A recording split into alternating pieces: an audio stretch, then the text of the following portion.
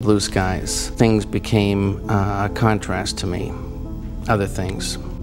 Philadelphia in particular. When I lived there, I can't say now for sure, but it was one of the sickest, most fearful, corrupt, frightening cities I've ever, set foot in, and especially the neighborhoods I was living in. And I guess I,